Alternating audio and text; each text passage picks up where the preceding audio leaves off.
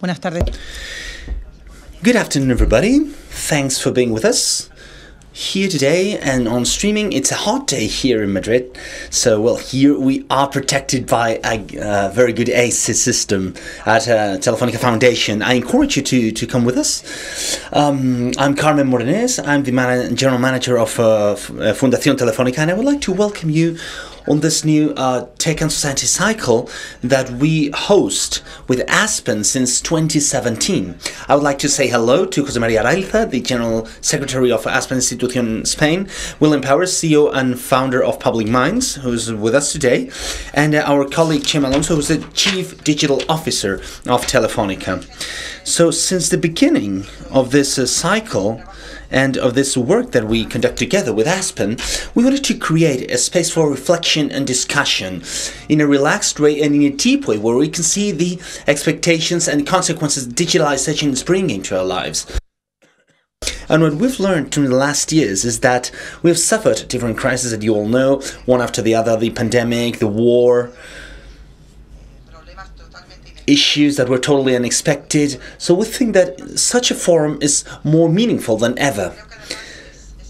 And I think that it's important because it is time to look for consensus, for agreement. It is time to work actively all together. It's time for reflection. It's time to reflect about the quick consequences that the digital transformation is entailing. And this is creating opportunities.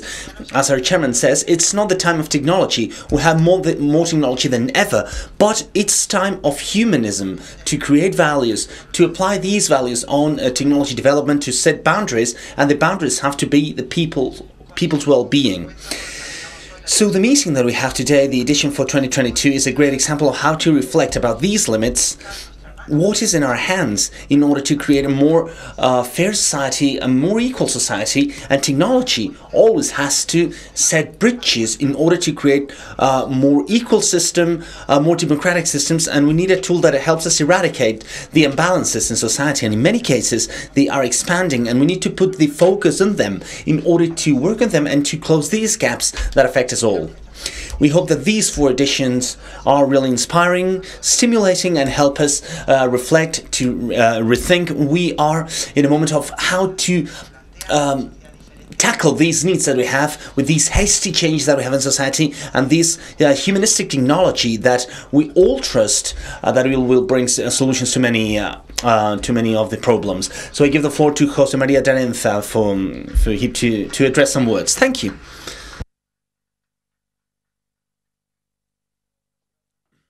Thank you very much, Carmen. I'm José María Araiza. I'm General Secretary of Instituto Aspen Spain, and it's a great pleasure to start this 6th edition of Tech and Society that helps us think what society we want, how we can strengthen democracy through digital technology, how we face these challenges that are set by change, how we civilize the progress, how we make it be useful for everybody so that these values that hold our living together can be reaffirmed instead of living in a world with more risks and more threats. So luckily we have Bill Powers with us today. He's a friend from Aspen Institute for many years. He has moderated workshops here in Spain, in Japan, with different initiatives from Aspen. He is a journalist that has been doing so for many years. He worked with Bob Woodward at Washington Post, and he created the technology section at the Post. And he wrote a bestseller that we will speak about, to see how at different moments of history the excess of information has led to revolutions, and how technology has been used in order to civilize this change, to take advantage of this revolution and to make it have social positive consequences. He has worked in MIT lab as a guest for 6 years, and we told him, you have to come to Tech and Society to explain all this. And we were combining words, algorithms and responsibility. We are starting to measure the impact of algorithms on democracy, and we have to do it in a constructive way, with that faith, in the sense that, as Chema Alonso says, moving the boundaries, being bold to accept change, but also focusing it on values. We all win. So we will start with with some of Bill's ideas in a minute. Bill and Chema will start a conversation that I will moderate, but it's about having a conversation with you all and with people that are following us on streaming. Sí. Thank you, Jose. Is this turned on? No? Okay. Thank you very much for the introductions, and I'm thrilled to be here. Thank you all for coming this evening to hear us speak about a particular idea that I'm working on, but it's part of this much larger conversation the world is having that I know Chema is a big part of, which is bringing human values to our digital lives and to society, and really taking, not just talking about it, but taking action. My experience speaking here and just my activities that I've had with great pleasure over the years with the Aspen Institute of Spain have been mostly about talking about ideas and thinking that maybe they can be executed somehow. We would have great conversations and I would go back to writing and doing my science work and so forth. This is different.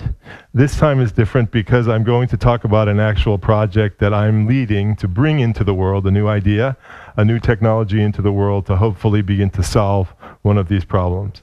We are living through it feels like a treacherous time for democracy, and this idea grew out of a project, as Jose said, that I worked on during my time at MIT with my team, where we realized that everybody in our democracy in the United States potentially has a voice in the new public square, which is online, and yet we're not hearing most of those voices. And this is in 2015, 2016, so 7 years ago about, we had a presidential election starting up when we decided that we would use our ability with algorithms and basically social media listening techniques that my lab had developed over the years to try and listen to all the voices in the election campaign that were speaking up on one platform to which we had been given special access, which was Twitter. Jack Dorsey, the former CEO of Twitter, was a great fan of our lab. He had supported us for years earlier, and they decided to give us all their data, absolutely everything, for a year, including data that we normally would have no lab had access to, and also every tweet going back to the very first tweet when Twitter was founded, so that we could begin to look at the people who were talking about this election in the United States and try and isolate the narratives that were developing about all the different topics that were under discussion. So healthcare, climate change, and so forth, all these important questions, and see what we found out, basically, and automate it. So it would be a very intelligent machine that would allow our team to do articles and analyses that we would publish in collaboration with the Washington Post, my old employer, CNN, many other partners, and hopefully elucidate the conversation about the election. So it had more success than we expected. We got a lot of attention for our work, and we were invited to be at the final 4 presidential debates between Hillary Clinton and Donald Trump, giving suggested questions to the moderators of those 4 debates. They had never had scientists or a tech team at those debates before, so that was exciting for us. It was a difficult election. As you know, it was very much about personalities, and it was an ugly election, but we felt we had a small role in showing that there might be a new path forward for democracy and technology. So with that, I would like to go to my slide deck. And so what I'm sharing with you now, so I have an initiative now called Public Mind, which is what I'm really here to talk about, which is a nonprofit that I have founded with a few colleagues who we realized sort of together that this machine we built back in 2016 at the MIT Media Lab had special relevance to this moment that we're living through, and that we could put it to use in society because of what's happened with these bubbles that we are all part of, these sort of closed conversations in social media where we're not hearing each other anymore. We're just getting isolated into ideological sort of clubs, as it were, closed worlds of ideology. Is there a way to follow the conversation humans are having around the world on social platforms, not just Twitter, but many other platforms, and so that we can hear all the voices, so all of us can hear all the voices, or at least track them as a way of understanding the public mind, the way the public is thinking. As you know, polls used to have this function in society, but polling is a kind of a broken science now. It may recover, but right now when we look at polls in the United States, we do not necessarily trust what the polls are telling us because the polls don't seem to be very good at predicting elections and other things that they used to be good at.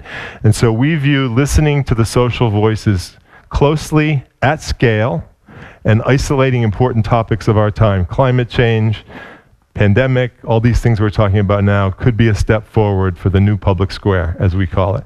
So it's a nonprofit, as I said, and we spent some time fundraising, and I'm going to share with you now the slideshow that we used when we were fundraising, so that we wanted foundations, individual philanthropists to support us. It ultimately succeeded, and we were funded. We are now moving forward with about to begin building the technology, and so what you're going to see are the slides that allowed us to sell the idea, basically, to people who believed in it. So I think this will bring up the slides. Can we start the slide deck now? There we go. Yeah. I have to go back. There it is. Public mind, mapping the voices of modern democracy. That is our mission in one sentence. We believe democracy depends on a healthy square. I hope that you all agree with that as well. These are the public squares of the past, ancient times, sort of 17th century England, coffee houses, and today, the public square of technology that we all participate in. This is where the future of society is debated and shaped. 3.6 billion people around the world are on major social media platforms. They're speaking up on the urgent issues of our time, as I said. But the new public square is dysfunctional. It's not working for positive good. It's not working constructively. Citizen voices are not reaching the democratic institutions that need to hear them. Some voices are reaching those institutions, as you know. They tend to be big influencers with big followings, people who have very ideological agendas, not the voices of the citizens writ large. The result, social disintegration and a loss of trust. And in fact, in the US, trust in the federal government has been at historic lows for the last decade and now stands at 20%. Only 20% of Americans trust the federal government. Obama, in his book, noting that our discourse is broken, said that the single biggest threat to our democracy. I don't know about you, but when I was living through the wonderful high times of the early 21st century and was so optimistic about technology, I never thought I would hear a president of the United States say that the internet is a threat to democracy. I agree, though, that it is, and that now is the time to fix it. Other people have noted something that our startup is sort of based on, which is the idea that you don't have to rely on polls for the public mind, that there are new ways of measuring public opinion and tracking it over time. And as this article in Axios noted, other measures like social media may give us a window into enthusiasm and populations that polls are missing. We need to start realizing that what people say on Facebook and in comment sections is what they actually mean. And so this was kind of one of those articles I read that got me thinking about this technology that we had built at MIT earlier, and maybe it had a new purpose in the world. And the question we asked ourselves was, what if digital technologies could strengthen democracy rather than eroding it? The same scientific advances that enabled this vibrant conversation, basically computer science, can now be used to discern the opinions and aspirations that it reflects for social good. So public mind is all about elevating citizen voices, all the voices, as many of them as we can possibly identify, and reinvigorating public discourse for a healthier, more democratic, more truly democratic society. Our goals include generating a comprehensive, empirical, real-time picture of public opinion, reconnecting citizen voices to news media, power centers, and change agents for a more responsive democracy, because those are the entities that we'll be sharing our work with initially. We have longer aspirations of having an app that everyone could have on their phone and other direct delivery to citizens, but for the moment we'll be going through these channels.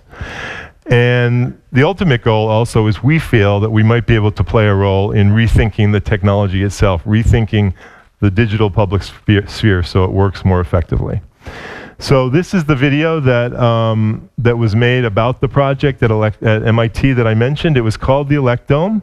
It was a very powerful AI machine that pulled in all of Twitter every day, the entire fire hose, and then divided it up into topics, which you can barely see on there, but that we measured the conversations around these topics. So healthcare, climate change, so forth. There were 20-something topics that we tracked for a year and reported in articles we collaborated with the media outlets on.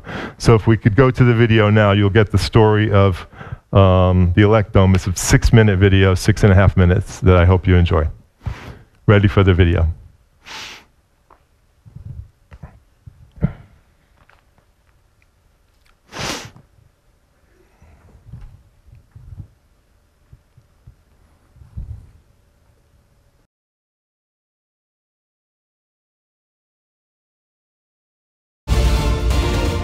Election coverage has become more and more like sports coverage. Who's winning and who's losing? Polls, electoral counts, delegates, fundraising, advertising, et cetera, which is really interesting to consume for all of us, except it's not great for a democracy. The Electome is a platform that we created to analyze the public sphere conversation about issues in this election campaign. Deb Roy runs the lab. We had probably around a dozen people between data scientists, technologists, and journalists in very close collaboration with each other. Journalists think that the point of social media is to push out messages, their own articles and comments, and also for other people to push out prominent people they cover, politicians and so forth, particularly on Twitter. And they haven't really gotten involved in looking at social media and Twitter in particular as a new way of getting a readout on the public, of pulling actually a view of society and of people's opinions. This struck us as a promising alternative or new way of doing quote-unquote polling. The laboratory at Social Machines at MIT, our lab, has a unique access to the full Twitter fire hose. We are the only lab in the US, actually in the world, that has access to the Twitter fire hose. What that means is that we have access to every single tweet ever made, going back to the beginning of Twitter.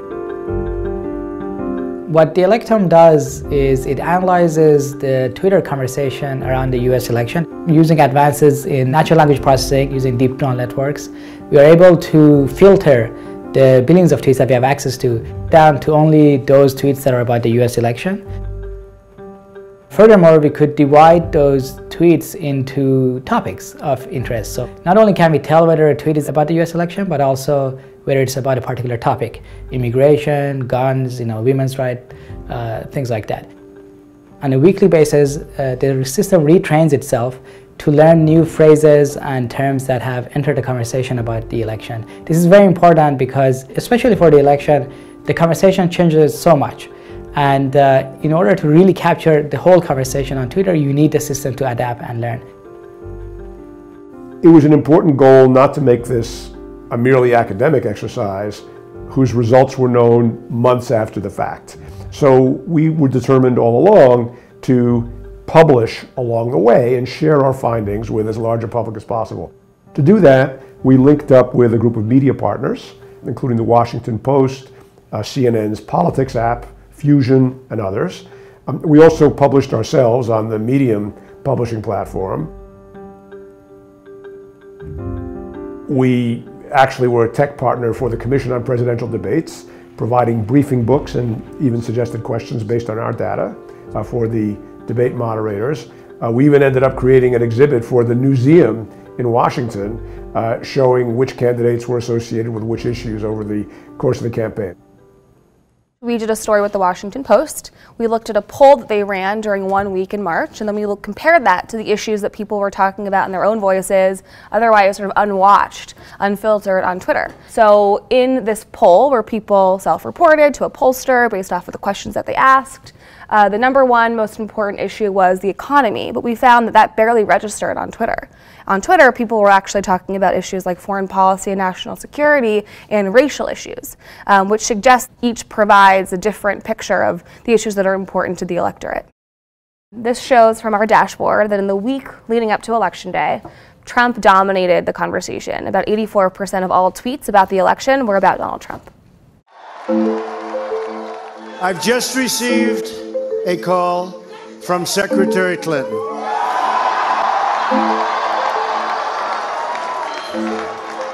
She congratulated us. It's about us.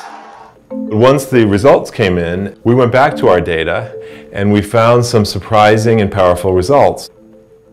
Twitter was giving off signals that it would have been very valuable to know before the election.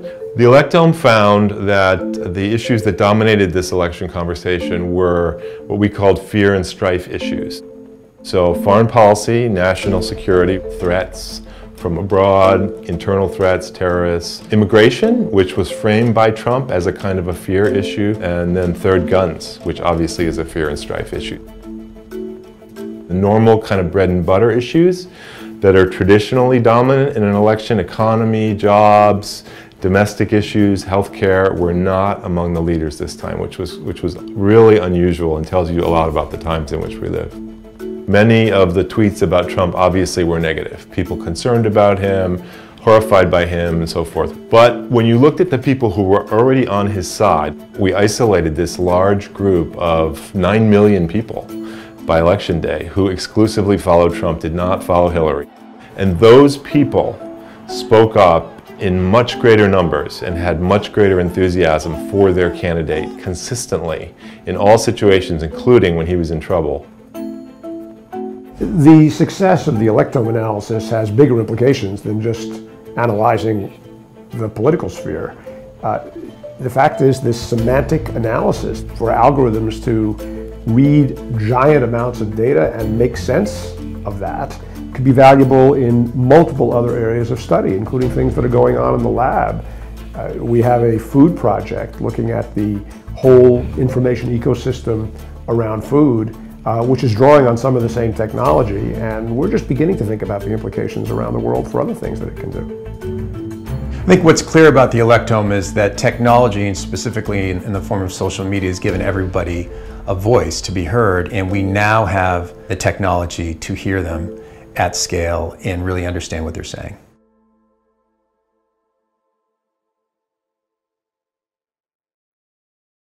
So the way that we rebirthed this idea and brought it back into the world is that, and I'll continue with the slideshow after I tell this brief story. I was having a conversation with a friend of mine in the small town in Massachusetts where I live, who is involved in bringing nonprofits into the world. He has an incubator for nonprofits. And we'd known each other for years, but we'd never talked about our work. And he asked me what I did at MIT. I'm now at the Max Planck Society in Berlin, based there with my science work. But he asked me, what did you do at MIT anyway? So I told him this story. And this was early COVID, so just 2 years ago. And he said, that sounds amazing. What are you tracking now with that machine? You must be talking about the pandemic and George Floyd and all these important issues. And I said, we're not tracking anything. It went onto the shelf because the graduate students graduated. The graduate student who you saw talking, the chief scientist on the project, had gone off to Dartmouth to start his own AI lab. And basically, we just moved on to other projects. So my friend, whose name is Andrew Stern, said, well, I bring nonprofits into the world. Why don't we create a nonprofit that rebuilds that machine? Because we need it right now. We need to hear all the voices, not just a few voices. The public sphere is broken, the public square. We need to fix it. So he convinced me to do this. I said my one condition was if the scientists co-founded it with us, the scientists at MIT and Dartmouth, both labs agreed to co-found it. And so we created this organization that used to go by a different name, Because Humanity, in the early days, and it's still that name on our very small website, but we're in the process of doing our branding and marketing, and we'll soon have a website for our new name, which is Public Mind.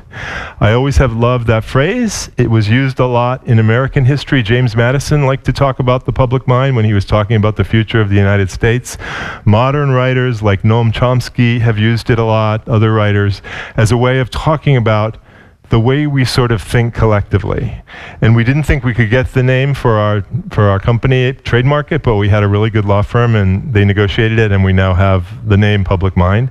And so then we went out and got funding, and this slide deck, as I said, was the vehicle we used to fund it. So I'll continue with the slide deck now. Okay, so this is another example of an article we did with Electome where we looked at a public event that wasn't about the election, but people reacted to it politically on Twitter. And as you'll see, Clinton followers responded to this terrible attack on a gay disco in Florida, saying that it was all about guns and LGBT issues. And Trump followers said it was all about terrorism and immigration. So you can see the two different groups having completely different takes on the world. We did many articles like this. Our mission is that we are going to provide powerful new insights that will drive social transformation by reaching all of these entities and then by in effect, the public at large. These are some of the early themes we thought about doing when we had this slide deck put together, but we're now thinking more about, for example, pandemics, climate change, and some of the other issues that we're talking about today. We'll be revealing hidden narratives under these headings, questions that you wonder, okay, we seem really divided on race, but are there initiatives that have support across the lines dividing us? Can we find those in our analysis? Same goes for all these categories. This is where we see ourselves in the information market on this matrix between trend spotting and deep insights, so relatively superficial and deep, public good versus private for profit. We're up there in the right, doing public good with deep insights. And this is how we see the product evolution going. We start with Twitter, we add other platforms, we possibly bring in news content that we compare with what the public is saying, and then we move on to additional languages and countries. First language we're moving to after English is Spanish. Second language, probably Japan, because Japan are the most, by far, the heaviest users of social media in the world. And I have a lot of good connections in Japan that will help make that happen, I hope, as well. And this is sort of the big picture. We hope that public mind plus innovation will help us build a healthier, more positive public square. And this is too complicated for me to go through, but it's basically a theory of change that we think will allow public mind to really make a difference in the public square. And so just a status report. This is our team of founders. So my big challenge after we got funded was finding a chief technology officer who was good, who would work for what nonprofits can pay, which is not the same as what people in the for-profit world pay. And finally, after several months of looking, about 6 weeks ago, we found a terrific chief technology officer named Agata Ciesielski, who is also simultaneously now a White House fellow in the Biden White House as a tech fellow there. And she's also going to be building our technology. And we're in conversations with a bunch of different universities about doing the build inside a university of the first product, the first version of the technology, and then we'll take it out of the university and begin producing our products. But having built it with scientists who are at the cutting edge of the science is important to us. So we'll probably have an announcement soon on which team we're working with.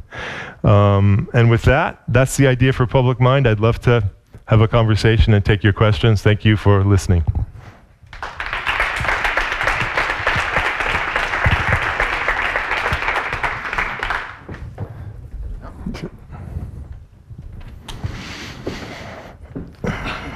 Pues muchas gracias, Bill. Thank you very much, Bill. We'll start the dialogue with Chema, Alonso and Bill Powers. We'll do it both in Spanish and English, if you agree. Bill understands Spanish very good, but he prefers to communicate in English, and both Chema and myself speak English. So I will ask you in English or Spanish, and of course, you can ask in a language. I know that at the beginning there have been some problems with some issues with the translation that have been solved. Chema, you always speak about a humanistic agenda that can move the boundaries. This is the expression that you use, and you claim. You ask the governments to increase the individual freedoms, to improve people's lives. In the case of companies, I don't know, maybe there's a point of view like Bill's one, inspiring, positive, to make technology strengthen democracy. So what do you think about this project as a technologist, as an entrepreneur? To measure the impact of algorithms on the democratic living, to raise people's voices, to find common ground, eventually to solve many problems caused by social media and their polarization effects.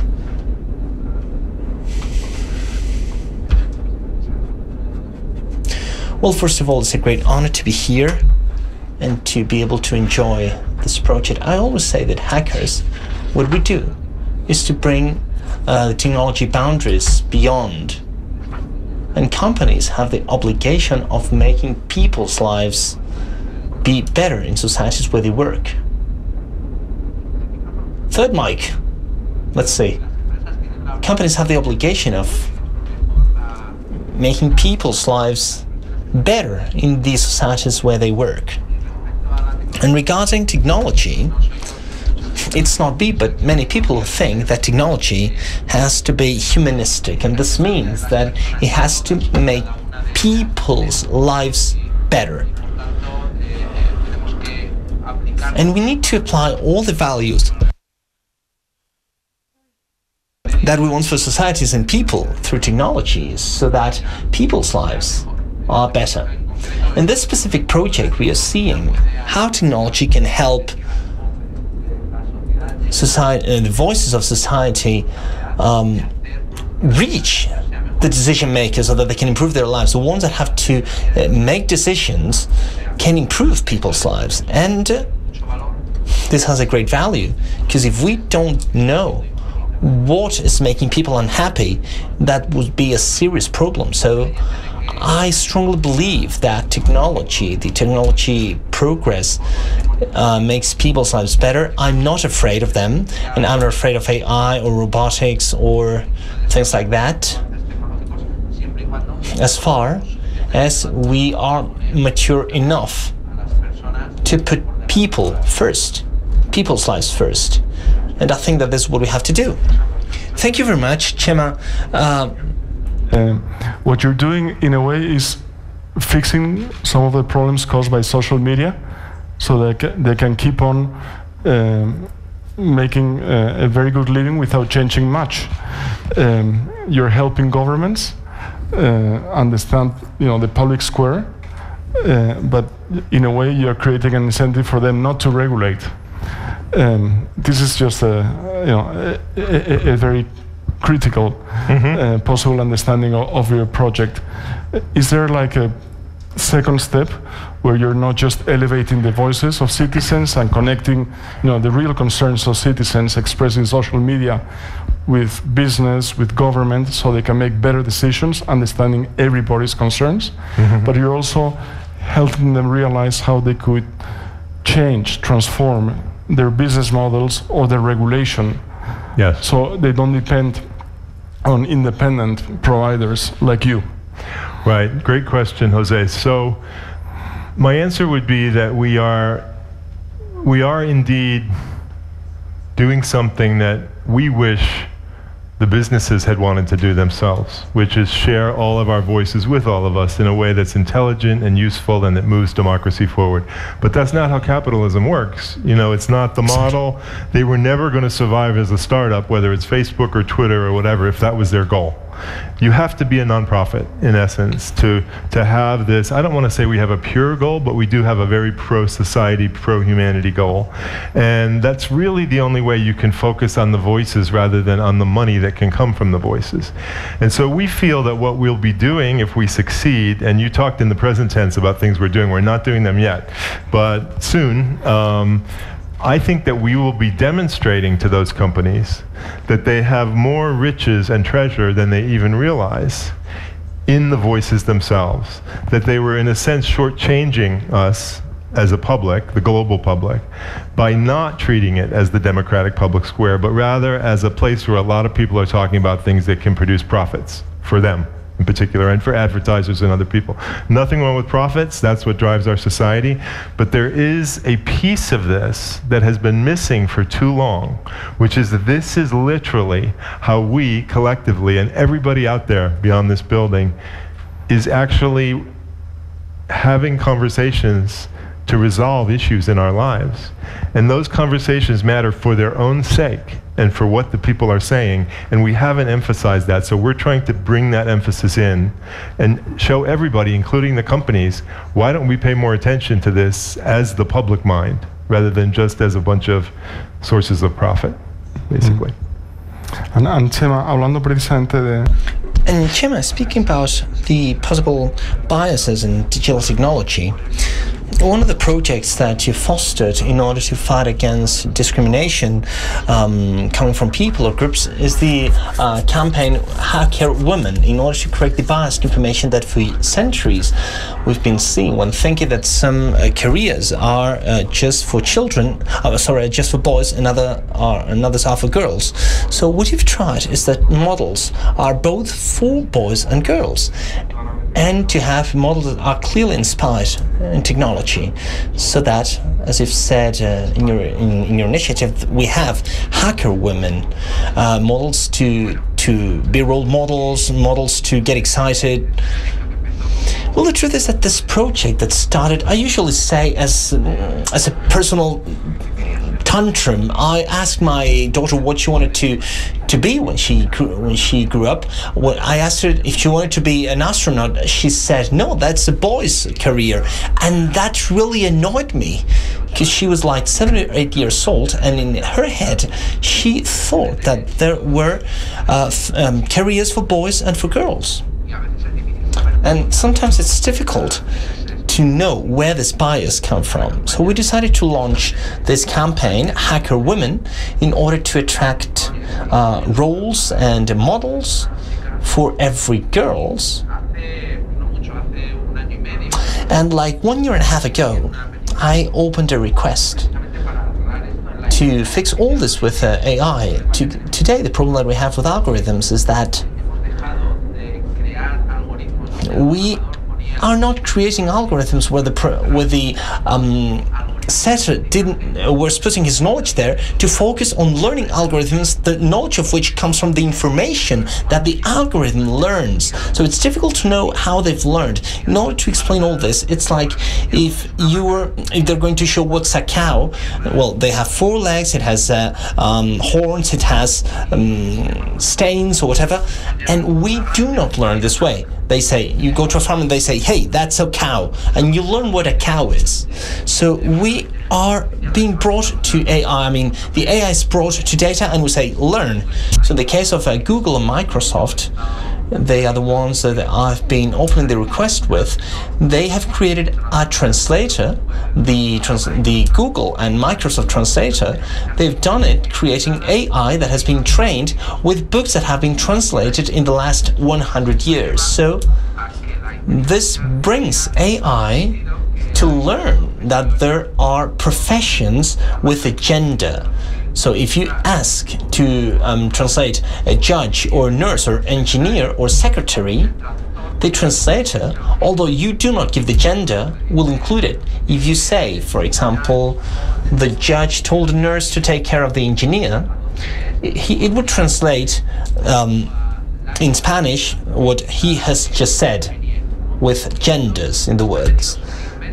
And this has been subtly included in the translator's algorithm, and it reaches boys and girls' minds, and they eventually think that there are occupations with a gender.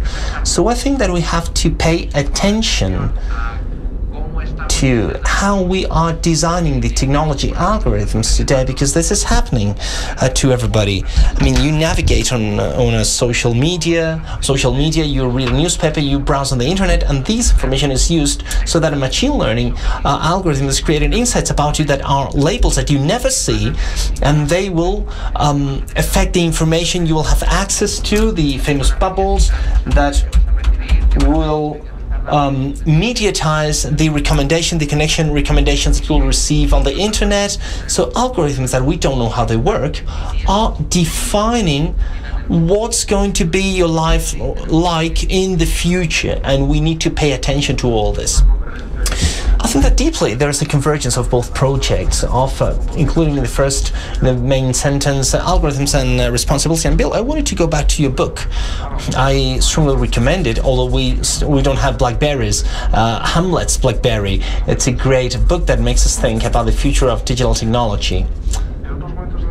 In other times of history, how has society adapted to these shocks, to these changes where we are overwhelmed by information, where it seems that we don't have control on our lives and the kind of society we want? this loss of trust on institutions, it really shows that there's a transition ongoing. So do you have any historic role models that can be useful to think on this of this task? I wrote, it came out in 2010, Hamlet's Blackberry, as Jose said, was an early effort to sort of push back against the digital revolution on human grounds, on behalf of individuals, families, children, sort of what Chema was saying.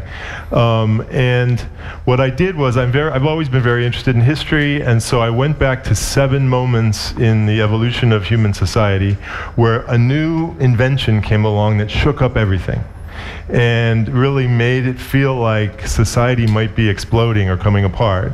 And this has happened a lot through history, and then how people reacted to it and basically put it to constructive use. So the first one is the alphabet. In ancient Greece, when it arrived in ancient Greece, Socrates himself, one of the brightest people who's ever lived, arguably said, don't use the alphabet, it will destroy your mind. We should only have oral communication. And of course, he was wrong. Socrates was wrong. The alphabet has had amazing effects. Then move forward through other technological changes in the 19th century when the telegraph came and people were sending their words electronically across the oceans and around the world. There was an incredible panic about how this was destroying families. It was destroying the workplace. There were psychiatrists in New York City who only treated people who were having nervous breakdowns because of the telegraph. Okay? Everybody thought it was like possibly the end, not everybody, but some of these people thought it was like the end of the world, the telegraph. Of course it wasn't. With time and with constructive thinking and conversations like this, I would say, we do figure it out. And I think we're on that path now. And the beauty is that the public is participating because of all these voices. Technology is one of the main things we talk about on these platforms. And so everybody can join in, hopefully, having this conversation about how to get beyond the place where we're polarized, where we're hating each other, where we're not fixing problems like climate change more quickly enough, and so on. Thank you. Chema. So Chema, this model that Bill speaks about getting into a platform to analyze every piece of information, to raise the conversation, so to speak, to clean the noise, to make every voice to be heard. Would this be possible in Europe? From something that you've also discussed, and it's a very important discussion, the personal data protection, privacy, etc. So should we make it the European translation of this project? Well, I think that human beings and citizens have to decide what we want to do with information, with our information. So the evolution that we're doing on the internet with the famous Web3, where we're giving the user the control of his information and data, so that he's the owner of everything that he generates on the internet, and he decides who can create tags, insights, who can use them. This brings us to the future that we'll have to have in Europe. Of course, in Europe, if citizens want their information to be used in order to raise their opinions, well, of course it will be done. In fact, Europe is a place where Twitter is especially relevant. In Telefónica, we are including it in every service we have, because the opinions and recommendations and knowledge that they generate on what's happening currently. I mean, we are a company that has TV, and TV is hot news. And I think that, well, of course, we can bring this to Europe, and I hope it is brought to Europe. Very excited about having public mind eventually have a foot on the ground in Europe, because I think in the internet age, Europe is the conscience of the internet now. I mean, you are having conversations about privacy and regulation, the need for regulation, and the need to stand up on behalf of humans that is not being had elsewhere in the world at this level. And it makes sense that it should happen in Europe. And this is where the printing press took off, and where similar conversations happened, and the printing press caused all kinds of wars, and then it was sort of, we figured out that books are a good thing, and we can move forward positively. And so I'm excited, I hope, fingers crossed, if we succeed as a startup, that we'll wind up here sooner rather than later. En España, además, nos inventamos la palabra. In Spain, we made up the word of liberal in the sense of tolerance. So I think that this is very important for this joint digital future. So let's open the conversation in order to see your remarks, your questions. Please say who you are and go to and ask a question that ends up with an interrogation mark or a brief remark, okay?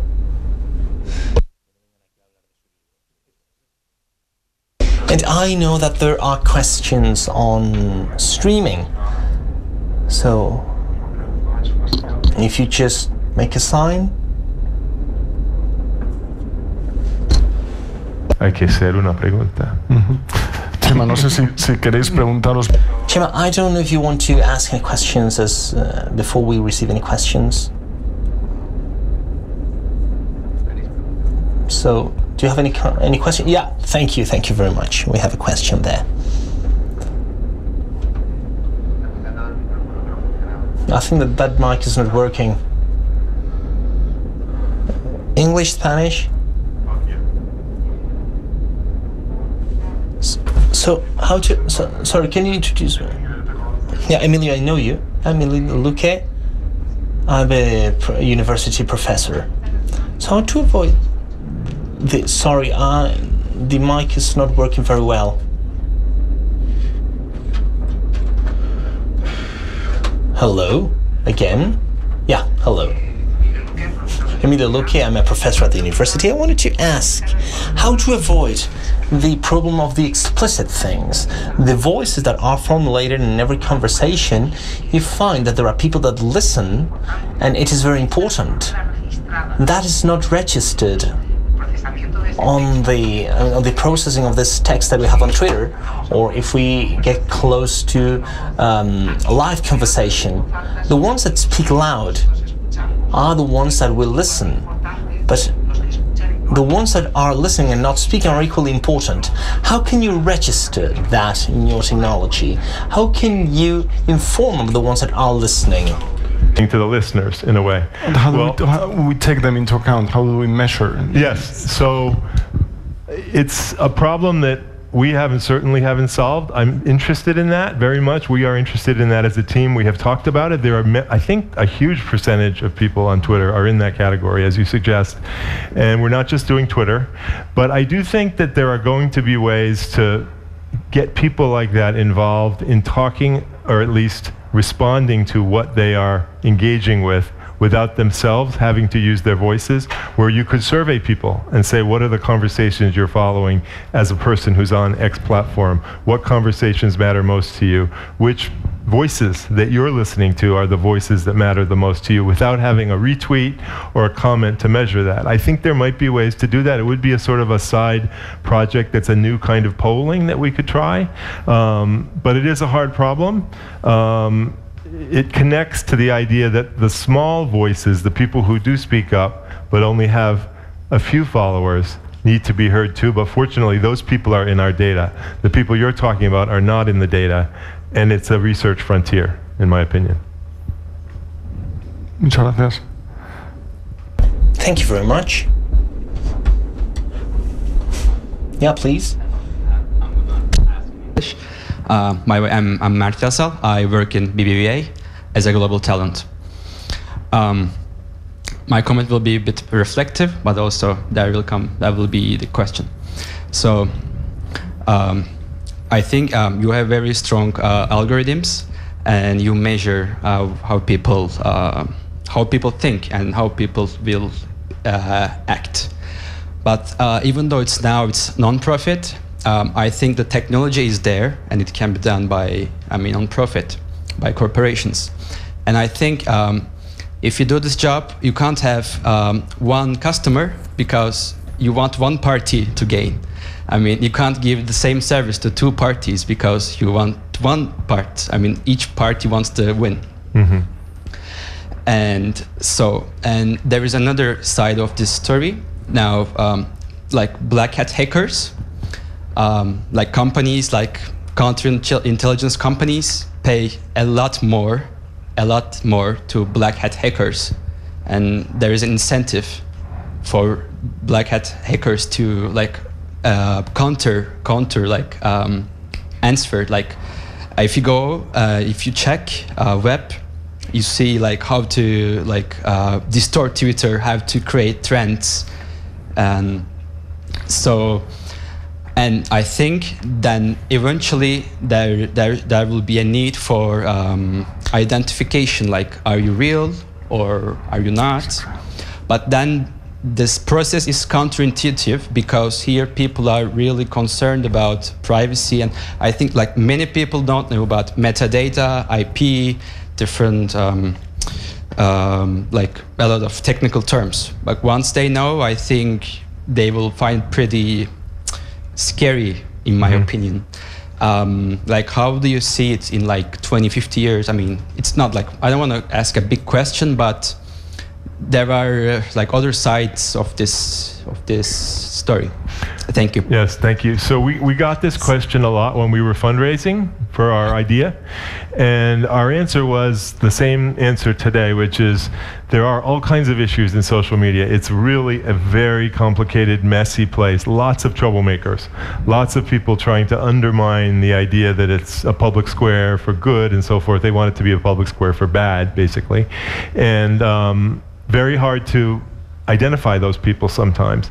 But we had one experience with the Electome that I think was relevant. We noticed early on that we were getting a lot of tweets that were very similar to each other. This is before anyone talked about Russian bots or anything. And we decided to create a bot detector that we added to our machine early on that got rid of everything that looked like it was a bot. If it was close to possibly being a bot, we eliminated the tweets. And after the election, when it came out about the Russian intervention in the US election and that they had used all those bots, we went back to all of our data, to the raw data that we had pulled in, and looked to see if we had been taken advantage of. And it turned out that the bot detector worked. Our data was really, really clean. We didn't have most of those Russian bots in the data. And there was basically a fix that we found early on, intuitively realizing this is a problem. And I think there's going to be a lot more development. That's an important area that scientists and technologists and companies obviously are working on now, and there'll be a lot more work on it. There are wonderful institutes of disinformation already, misinformation, disinformation. Stanford has one, Oxford has one, that we hope, if they're willing to work with us, we'd like to partner with a couple of those institutions so they can alert us to narratives and conversations and bad actors that are showing up in their data immediately, so we could have a kind of a real-time connection, because we're not going to have that as part of our mission, that we're in charge of finding bad actors, at least in the beginning.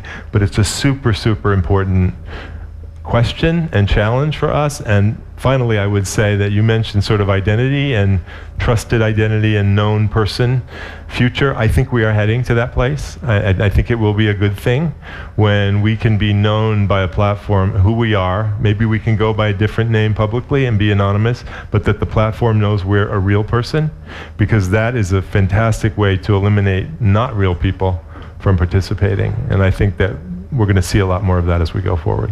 Me gustaría preguntarle a Chema qué te parece esta idea de un internet. I would like to ask Chema what he thinks about this internet without anonymous parties. I would like to skip this question, but anyway.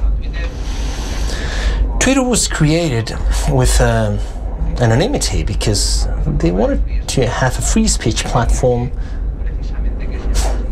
and they didn't want to prosecute or to chase people because of their ideas in countries where they could be chased. And this is why it is such a good election to be a public place, to include people's voices. Well, of course, we've seen how social media have been used in order to polarize the world with negative actors, even with campaigns that have been set in order to create ideas in people. And I always tell the case of the mannequin challenge. The mannequin challenge, where you have to stay still, a full company. Have you done this? The mannequin challenge. Well, that was just a trend that was in social media because researchers needed information to train the cognitive services of 3D view with pictures. They wanted to be able that AI saw a flat picture and they were able to create 3D, and they needed data, and they created a trend. Of course, there can be actors that follow these trends in order to include ideologies, etc. In fact, to react quickly to an ideological trend in Twitter, I don't think it's a good election for any governor, because I think that maybe this can come from something that has happened on the news, etc. But knowing all this, knowing that we have the black hackers that you've said, the misinformation actors, there are many people that do not give an opinion, that silent majority that exists in every country, knowing that we have the ideology bubbles, knowing that, well, I tried to use Twitter for other kind of actions that are more focused on my professional side rather than my personal side. With all this, we can get good information, a good pulse of what's happening in society and connecting with institutions. And I always put an example of how important this is. In Spain, we had a problem because we were starting to have a lot of malware, a lot of criminality, people that stole accounts and small amounts of money, SMS scams, etc. But people didn't report about it, and as far as they did not report about it, there was no information, and it seemed to be a very small problem. We always said, go there and report on it. Let's say that there's a problem with information. So this is a good way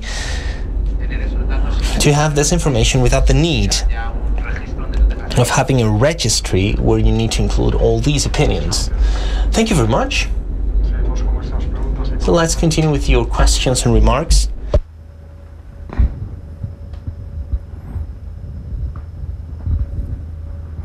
Bill, mientras llegan más preguntas. So, Bill, as we receive more questions, where are you going with this project? How do you see it, in 5 years' time?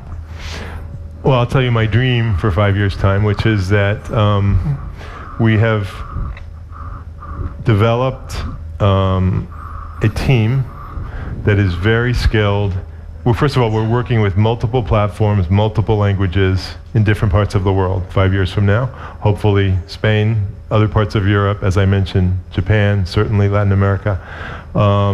We have a team that is putting out a regular stream of reports of all kinds. So data visualizations, written reports, the way journalists do, basically public discourse analysis that has already developed an avid audience in the media, but has now acquired a popular audience within 5 years, hopefully earlier, the way that polls did after, in the United States, George Gallup invented the American polls that defined the 20th century, basically.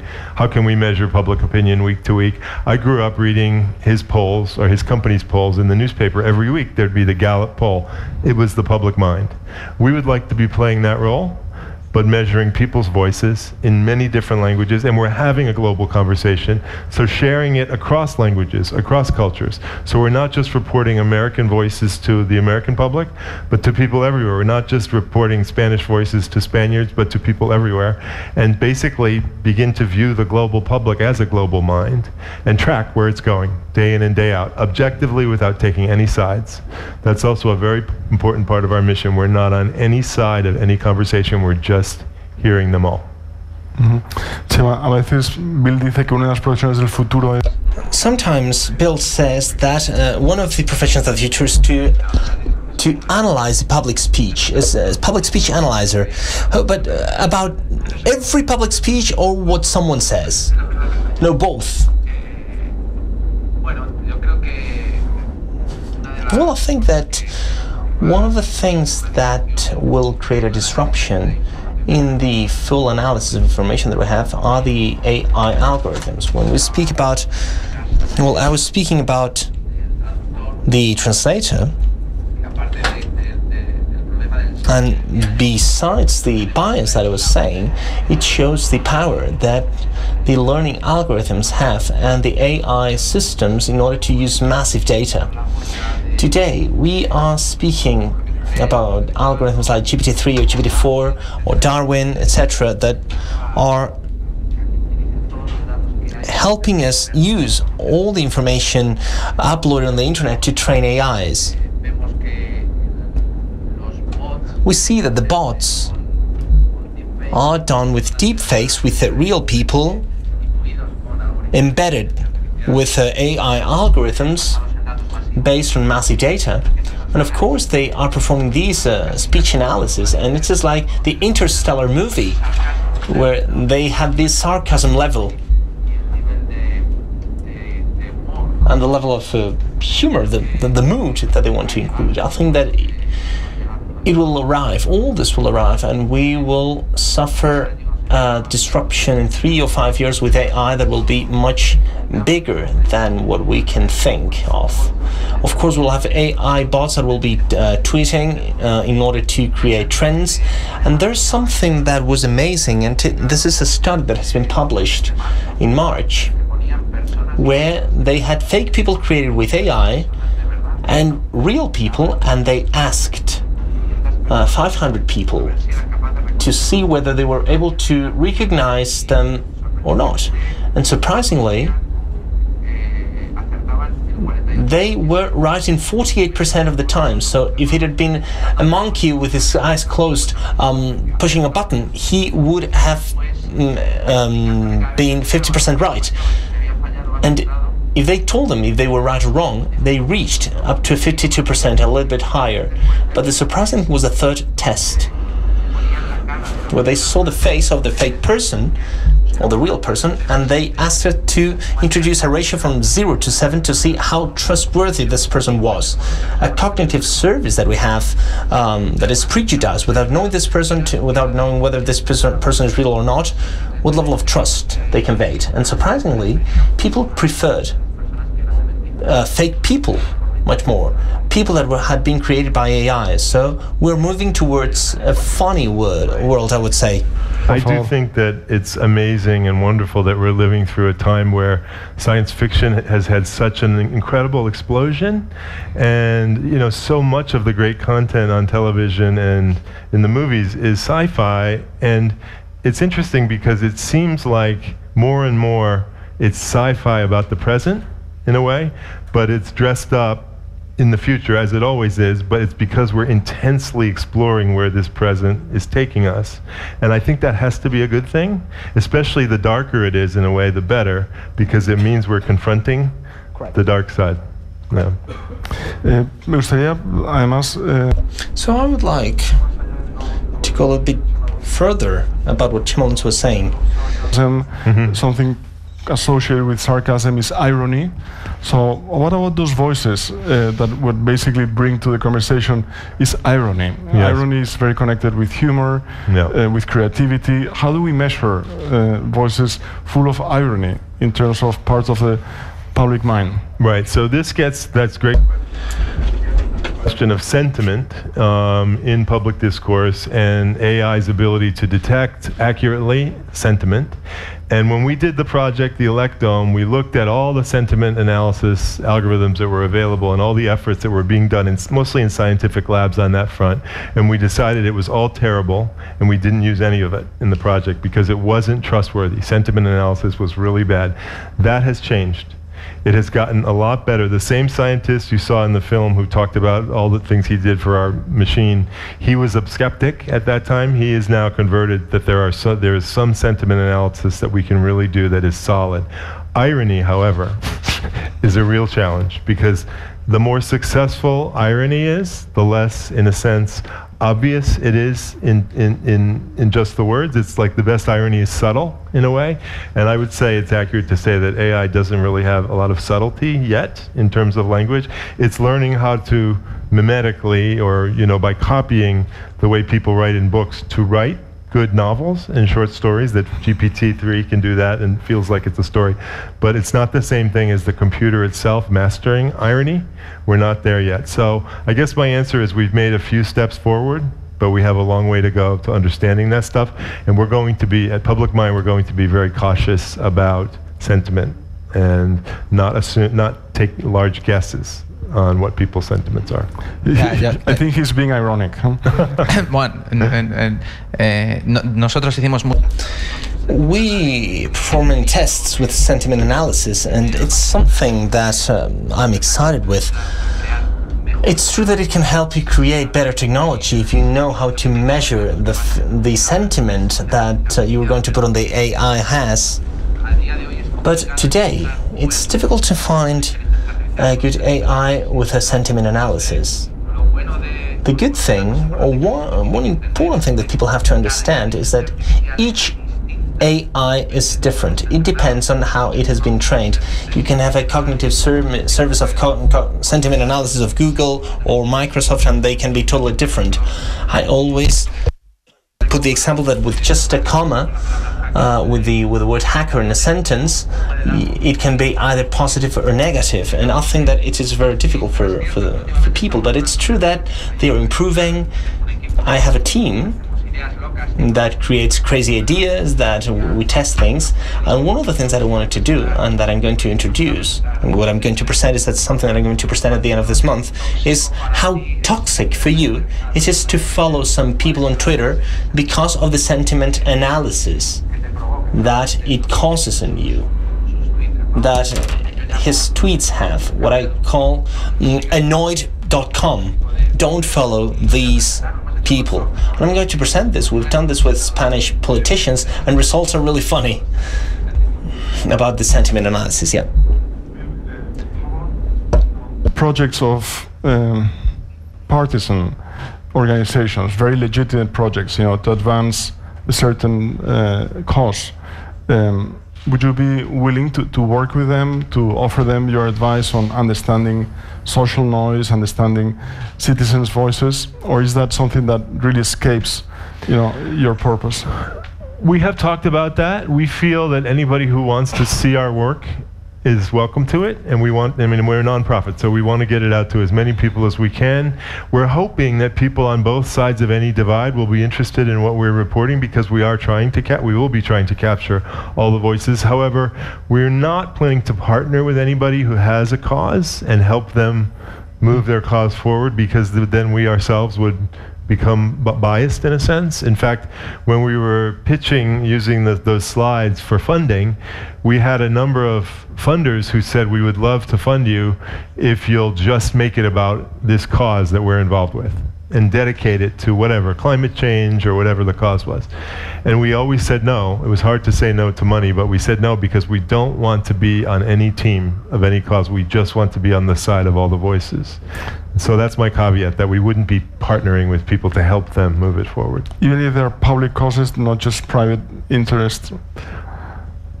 Well, for example, like the Ukraine war or something? Or, fighting climate change with good scientific data? We feel that, in effect, we'll be helping people by just making the public square visible and understandable to the people, for example, in the climate change movement. So in that sense, we'll be helping them, but we won't be getting on their train and going to the destination with them. We're not an active partner, but what we provide, we hope, will be helpful to anybody who is trying to move a cause forward, because you're understanding the public mind. There's no better way to move a cause forward than having a grasp, we believe, of the public mind. So in a way, you're urban planners. You're creating the public square. You're making sure that infrastructure exists. We're making sure that it's intelligible and that it's not this opaque, frankly, somewhat destructive public square that we have today, that it's one that is constructive because we can all be there, in effect, through analysis and data, and really understand what's happening there, and then make up our own minds. I mean, right now the public square is as if you had walked into one of those coffee houses in the 17th century and you really weren't even allowed to be in all the conversations or to have access. And I'm sure there was some of that, but the point of the coffee house, as I understand it, in the 17th century, the beginning of the modern public sphere, was that you got up in front of the whole coffee house and talked about what your views were, and then people would write articles about it and respond and debate you.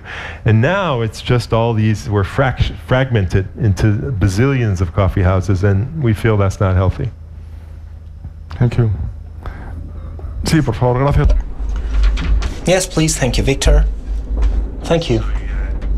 I'm Victor Calvo-Sotelo from the Digitales Associations. I wanted to ask a question. If Elon Musk is able to buy Twitter, 2 questions. What do you think he will do, and what do you think he should do?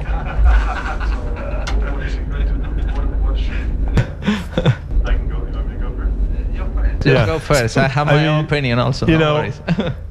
I'm biased because Jack Dorsey, the former CEO, was a supporter of our project at MIT, and that was a wonderful gift to us. And so when he stepped down, I had a bit of sadness about that. But, you know, it's a marketplace, and Elon Musk is nothing if not creative. He's unpredictable. He seems to be narcissistic. He has a lot of issues, but he is a creative person, and he has brought some really valuable things into the world. And some of the things he has said about Twitter and what he wants to do with it sounded very promising to me. Some of them I had concerns about, but other things seemed very creative. And so we can't control whether or not this is going to happen, but if it does happen, I think at the very least it's going to be interesting, and we'll see, you know, where it goes. That's my take. Muy bien. Bueno, la verdad es que... Well, the truth is that it's quite similar. Well, first of all, Elon Musk and his CV is a role model. I mean, he has created disruption, he has created things that have made sense, and that these things have made him create great empires and companies. So the first thing he has, or the first thing that I have, is a great respect for his work. What do I think he is going to do? First of all, he's really vocal about free speech. This has entailed many problems for him. And the last timeline that the current CEO of Twitter put, and that he ended up with a poo emoji, that's an example that he is in favor of free speech. This has been one of the flagships for Twitter for a very long time.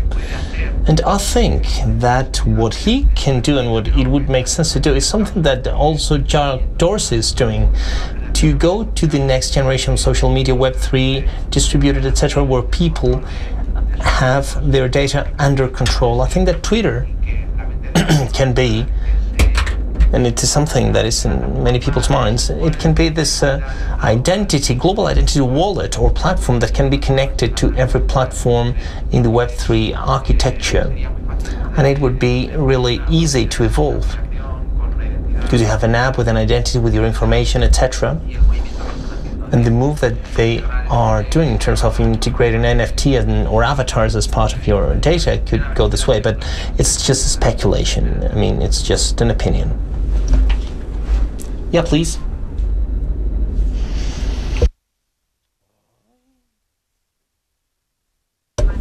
Hello, I'm Vanessa, I'm a student. And speaking about the project, I would like to know, well, I understand that there are very social topics and topics that are socially relevant, but I want to know if there's something static. I mean, if these topics are static or they can change, you include other topics, you remove some of them, etc. Question, you're asking how we're going to decide which topics to focus on and then move on to new ones, or we don't have a total blueprint for that yet. We have a list of sort of 7 topics that we're very interested in right now to be our beginning narratives, you know, or subjects that we're tracking the narratives about initially on Twitter, and see how that goes. If those are successful and draw an audience, those can continue being tracked, because it's all about having a machine that automates it, and then we can move on to new ones that we build, the algorithms and the tracking, and sort of hopefully it gets bigger and bigger as we move forward. And we're not throwing out topics, we're just adding new topics and growing sort of the body of work. That's what I hope we do. Obviously there will be topics that fade away and that are of less interest because the world has lost interest in them, and maybe we, after a time, we just put those aside. But it doesn't cost a lot of extra compute once you've developed the system and are tracking the data to keep doing that.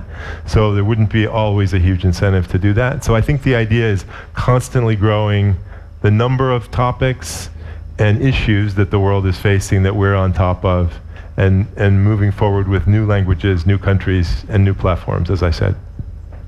Pues yo creo que hemos llegado más o menos al final de... So I think that we are at the end of our session. I would like to say, no, there's the last question. We have another minute. Jose Ramon Palanco, I'm an entrepreneur. It was brilliant. My question is, who's the final customer of public mind or the public administration for understanding better the citizens' needs? the media for understand what are the topics they have to write about? Or I would like to know more about this. It's all of the above, but the final customer really is democracy. The final customer is our democracy, and in countries that aren't democratic, maybe also having an impact in those countries and they move toward democracy.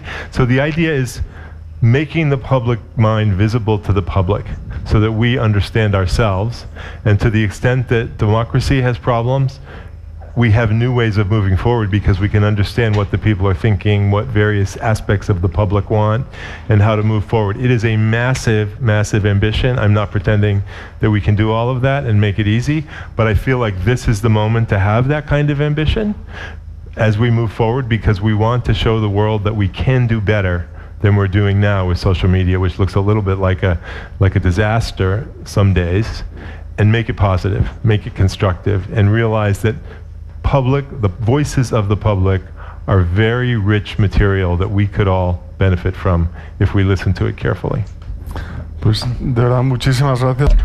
So thank you very much. I think that this is the best way to end up this new cycle of Tech and Society, together with Fundación Telefónica, with its social leaders, with their humanistic agenda to improve technology so that it has a positive impact on our lives.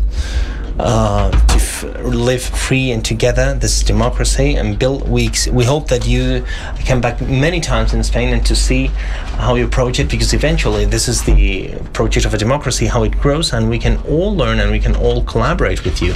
Thank you very much, Chema. Thank you very much, everybody, and see you very soon. Thank you.